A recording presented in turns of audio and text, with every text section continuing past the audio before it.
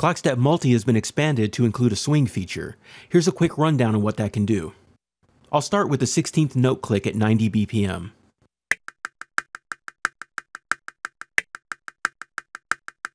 As in prior versions, pressing the 16th interval lets you set its volume. But if you hold the 16th interval, you access the swing setting. Starting with the natural 16th note placement, these will increase the amount of swing for the 16th interval in increments. Here's a little bit of swing that places it halfway between the 16th note and the 8th note triplet.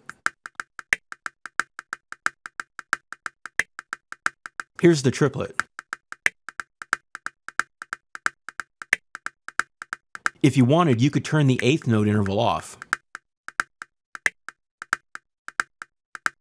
Or you could add some swing to the 8th interval too. Here's placing it on a quarter note triplet.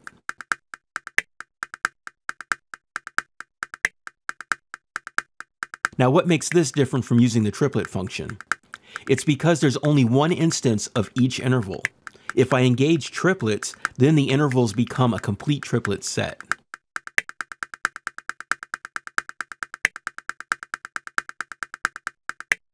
I'll turn off the 16th interval so we can have a closer listen to the 8th interval swing.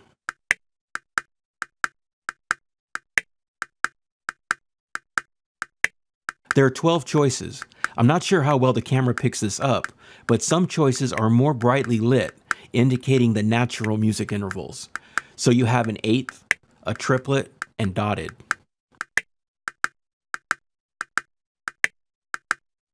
The other options are the even divisions between the natural intervals. So for instance, this setting swings the note halfway between an 8th note and a triplet.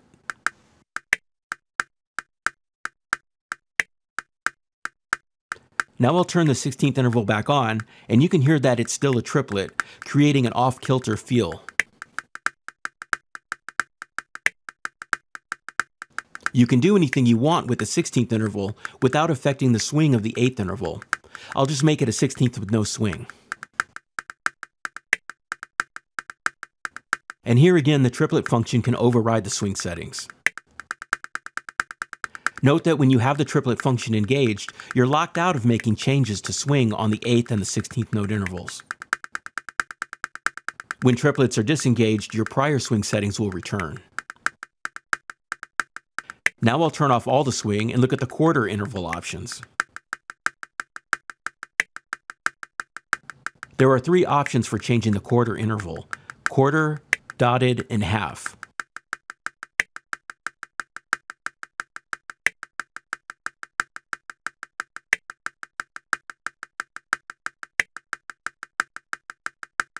This is dotted with a little bit of 16th note swing.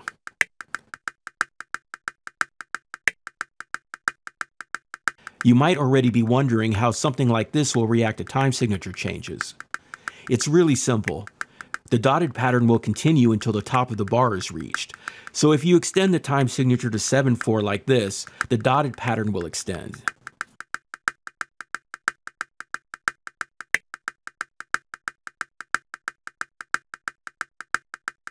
Or if you shorten the time signature to 3/4, you'll have a more natural swung feel using the dotted quarter.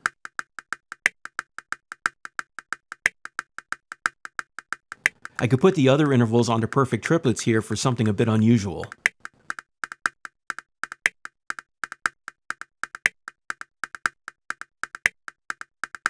Now as I start moving back towards a basic 4/4 count with 16th notes, you can hear some of the potential for exploring unusual intervals on your own.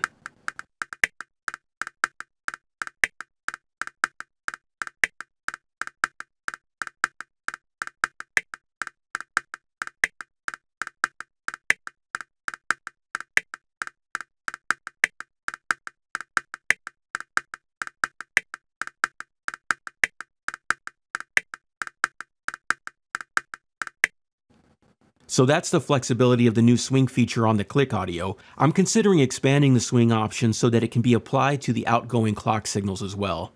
I'd like to know what you think. Would the ability to swing the clock output be something that you would actually use? You can let me know in the comments.